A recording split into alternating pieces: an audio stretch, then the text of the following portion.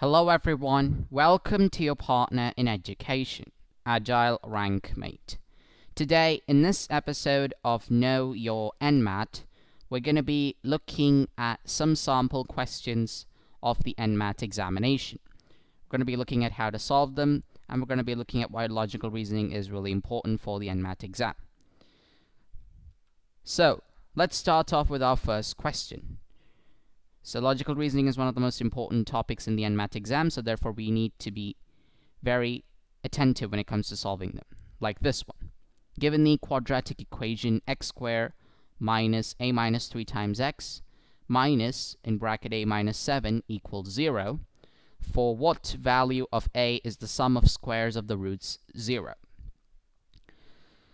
So how do we solve this question? Well, remember, if you've studied quadratic equations, you would know that a quadratic equation is of the form ax squared minus bx plus c, and we are going to be using this particular formula for quadratic equation in order to find the sum of roots and the product of roots. Now the sum of the roots is given as minus b over a, and the product of root is given as c over a. So for this particular equation, the sum of the roots, which are considered as alpha and beta, so alpha plus beta is written as minus of the value of b here, which is minus a minus 3, and over a, which is, well, 1 in this case. So therefore the value of alpha plus beta is a minus 3. Now for alpha beta, which is the product of the roots, it is equal to c over a, and the value of c here is minus of a minus 7. So therefore minus of a minus 7 divided by 1 is the value of c over a. Now that we know the sum of the roots and the product of the roots, let's look at the question. For what value of a is the sum of squares of the roots 0? So according to the question, we will consider alpha squared plus beta squared as equal to 0. Now, how do we solve that question? How do we solve this equation? Well, if you remember the left-hand side, it is of the form a plus b the whole squared equals to a squared plus 2ab plus b squared. So alpha squared plus beta squared can be written as alpha plus beta the whole squared minus 2 alpha beta. We use the square of the sum of two numbers. That algebraic expression is what we're using here, and the right-hand side still remains 0. Now we know the value of the sum of the roots and the product of the roots in this case, so we will apply them.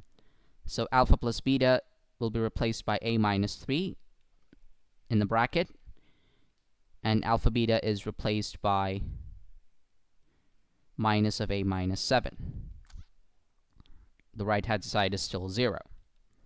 So when you open out all the brackets, the left-hand side now becomes a squared plus 9 minus 6a plus 2a minus 14.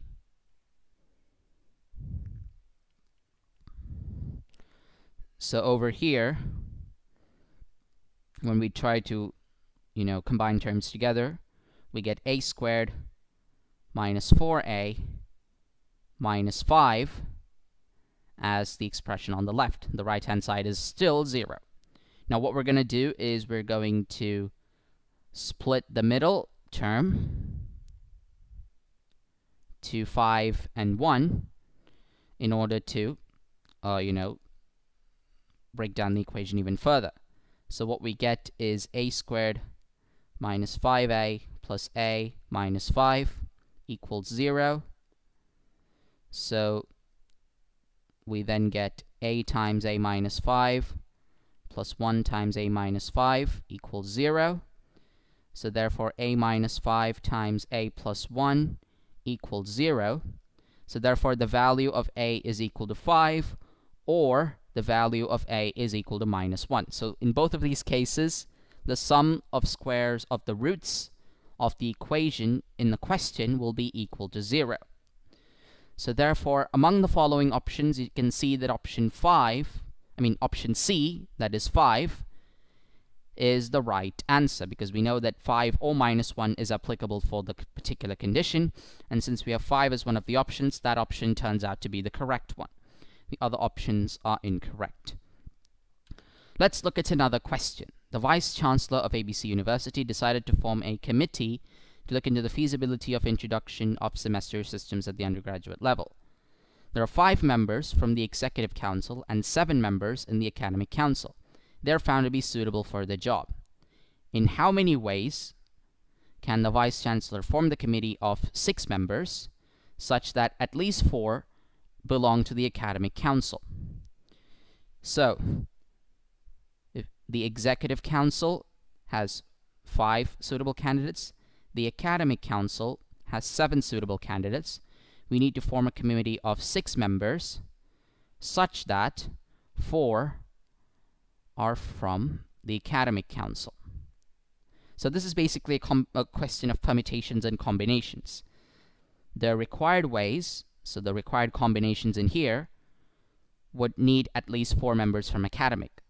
So that means you have 7 members in Academic, you choose 4 from them, and then you multiply that with the 3 members to be chosen from the Executive Council. And then we add, the next scenario will be 5 persons chosen from the Academic, and then the last would be all 6 chosen from the Academic. So we will write those scenarios here.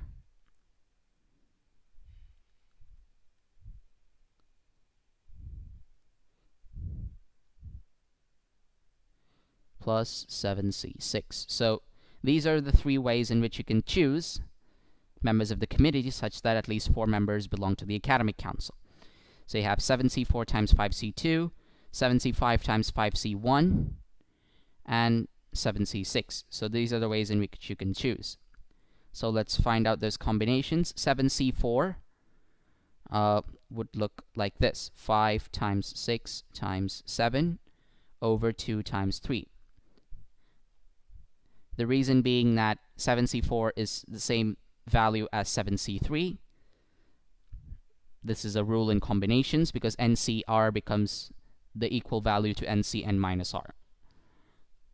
So similarly, when you multiply that with 5C2, you get 5 times 4 over 2 times 1. And then the second term would look like this. 7 times 6 over 2. Multiply that with 5. And over here, 7C6 is equal to 7C1, which is equal to 7. So now, if you want to, cancel out terms, you can cancel out the denominator in the first term with 6. Here you can cancel out 4 with 2, so the remainder becomes 2. Again, the same thing with 7 into 6 over 2, so you get the 3 in the numerator, and that's how you can solve it. So 5 times 7 gives you 35, times 5 times 2 gives you 10, plus 7 3s are 21 times 5, plus 7. So basically you get 350 plus 105 plus 7. 105 plus 7 gives you 112. 350 plus 112 is equal to 462. So therefore option E, 462, turns out to be the right option here. The idea is to use the permutations, to use the combinations possible, so that at least 4 members are chosen from the Academic Council. So for that, when you have to choose between 2 different councils, you would need to multiply the selection from one by the selection of another. And if there are more than 1 scenarios, you add the scenarios together.